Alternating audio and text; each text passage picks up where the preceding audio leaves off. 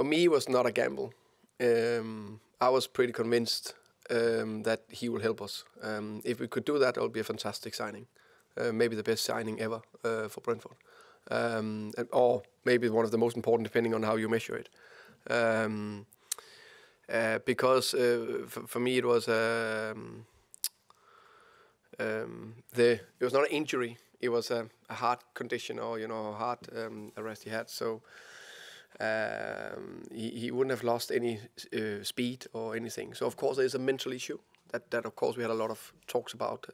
But when he is quite decisive and taking the decision to I want to play the World Cup, then that he's pretty calm and clear about what he wants.